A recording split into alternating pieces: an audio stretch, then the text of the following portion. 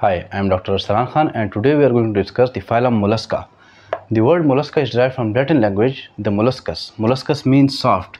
So basically the members of this phylum are all soft bodied. Therefore these are called molluscs and the phylum is called Mollusca. Common examples of the phylum Mollusca are snail, its biological name is Helix aspersa, the oyster or Ostrea lurida, octopus or Octopus bedai, slug, freshwater mussel, marine mussel, squid and cuttle fish. These are the common examples of the phylum Mollusca, out of which the snail and slug, these are terrestrial animals. Rest of the animals are all aquatic. Now we will discuss the classification of phylum Mollusca. There are 6 classes of phylum Mollusca, out of which 3 are of utmost importance. These 3 classes are the gastropoda, bivalvia and cephalopoda. Gastropoda is named after its large muscular foot. Poda means foot and gastro here refers to its large muscular foot. So the animals with large muscular foot are called gastropoda. These are snail and slugs. These are terrestrial animals. Next class is bivalvia. Bivalvia, bi means 2. So these animals have 2 parts in their shells. For example, freshwater mussel, marine mussel or oyster. These are the animals which belong to the class bivalvia. The third class is cephalopoda. Cephalopoda are the animals with well-developed nervous system. Are the mollusks with well-developed nervous system are called cephalopoda. For example, the squid, cuttle fish and octopus. So these are the 3 classes of mollusca: the gastropoda, bivalvia and cephalopoda. So basically the mollusks have soft bodies. So in order to protect these soft bodies, the nature has gifted them with the shells. These shells are secreted from mantle and are made up of calcium carbonate. So these shells which are made up of calcium carbonate are also called as calcareous shells. These shells may be of 1 to 2 pieces and has 3 conditions. The calcareous shells secreted by the mantle of the mollusks have 3 conditions.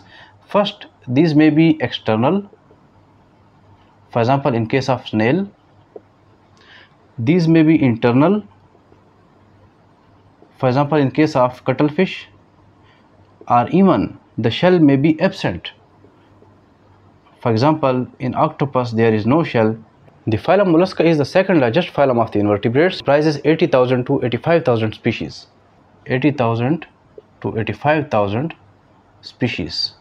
While the first largest phylum is phylum Arthropoda. Subsequent to arthropods, the phylum Mollusca is the second largest phylum of the kingdom Animalia or invertebrates, and it comprises 80 to 85,000 species. Other characteristics of the phylum bear triple breastic animals in which the body is composed of 3 layers. These are bilateral symmetrical. It means that their body can be divided into 2 equal halves by the imaginary line.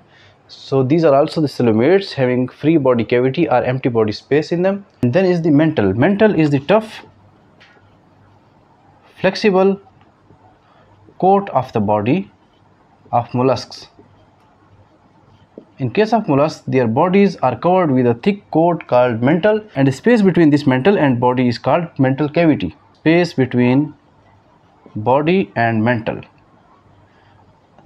Most of the organs like respiratory organs, the excretory organs, the reproductive organs, these are opened in the mantle cavity. The mantle also secretes the calcareous shell in case of the mollusk, as we have discussed in the second point. The bodies of the mollusk may be divided into 3 parts. First is head, second is dorsal visceral hump.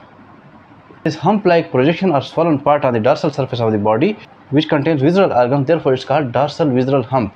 And then there is the muscular foot which lies on the ventral surface, so this is called ventral muscular foot, which is used as locomotory organ. Next, the respiration. These animals respire through gills. These animals bear radula. Radula is the rasping tongue. So the animals bear rasping tongue called radula along with the horny teeth. So teeth are also present in these animals. Next is the digestive system. So these have complete digestive system starting at the mouth and ending at the anus. So both mouth and anus are present, and digestive glands, digestive enzymes are also present for the digestion of food. Next is the circulatory system. So these animals bear open circulatory system having hemocoel. The body fluid Responsible for transportation is called hemocoel, and it is colorless fluid containing the white blood cells. The hemoglobin pigment is absent. So this is the colorless fluid hemocoel. A single heart having 3 chambers, 1 ventricle and 2 auricles. So the heart of these animals bear 3 chambers, 1 ventricle and 2 auricles. The blood is colorless containing white blood cells. These animals are non-segmented, so their bodies are non-segmented. Next is the habitat of the animals or the mollusks. As I have told you earlier that the snail and slug, these two are terrestrial animals found in the gardens and fields, while rest of the animals as I have been listed, these are all aquatic. So snail and slug, these are terrestrial, while rest of the animals are all aquatic. These are all free living animals without any parasitic member.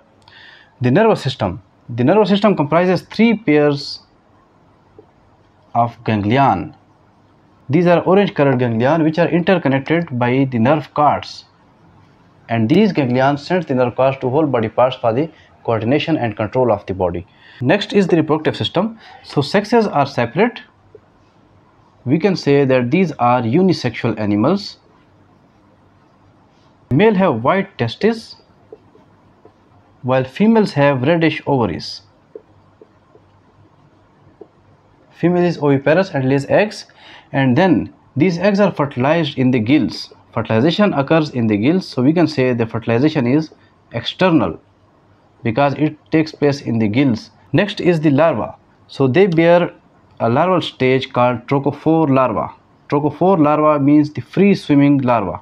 So it is free swimming larva. Then, and as it bears the larval stage, so it means that metamorphosis also takes place. Metamorphosis comprises the all developmental stages right from the fertilization of the ova till the development of adult. For example, in some cases, in some animals, when the young one is born or it is hatched from the egg, it doesn't resemble the adult one. And this young one which does not resemble the adult one, this is called larval stage or larva. And then this larva starts promoting ecdysis, growth and development, and attains the shape of the adult. So this whole process, the mechanism of developmental stages, right from the fertilization of the ova till the development of the adult stage, this is called metamorphosis. So mollusks also show the metamorphosis mechanism. Next is the excretion. So these have specialized organ for excretion. These are called metanephridia.